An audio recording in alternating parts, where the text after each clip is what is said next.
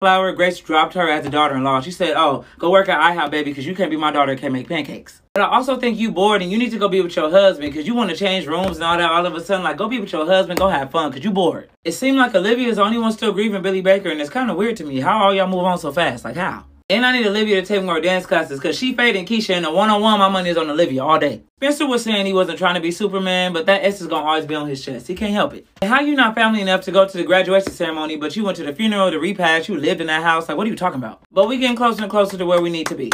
You really dumb and talk too much because why would you tell Spencer that the only reason why you knew how to deal with him was because of Olivia, his ex that you competing with, dummy? He got him on nerves the whole time with this widow speak. Like, get out of here. And this really irritated me because why is Patience enjoying as far as kissing? Who wrote this? Coops, two poops should not be kissing. Tomato, tomato, tomato. Son, because this grieving episode was way better than Jordan's, and he taking the death way harder than Jordan is, and that's Billy Baker's actual son. Because let's be for real, you was doing the utmost. Like, you was doing a lot, running your mouth. And I'm disappointed in you, Grace, because you should have popped him in the mouth. One person you're not going to talk crazy to, Spencer, is Terry Kenny Crews. He looks like he'll break you in half. But the real MVP is Dr. Spears, because he got Spencer to open up and release after all this time. And he way better than me, because Spencer kept walking away from him at the park. Like, where are you going? I'm tired of walking. Be still. They need to change your name from Patience to Urgent, because I'm tired of being patient with you. I'm fed up. Like, are we smarter than a 5th grader, Urgent? You gonna leave your phone in your purse with a maniac? You deserve whatever Avril Lavigne is about to do to you. Olivia irritated me because why are you teaching somebody else how to take care of your man? That is your man. You go do it. Obviously with Alicia, he is not with Allstate. He is not in good hands. You a bugaboo, a bugaboo. When she popped up, I just rolled my eyes. Coop really been the voice of reason for the past 2 episodes. Like, it's crazy. I wouldn't love dealing with you either. You punching through stuff. You don't feel it. Your hand don't hurt nothing. I just cannot get with JJ's storyline. We did that storyline with Olivia.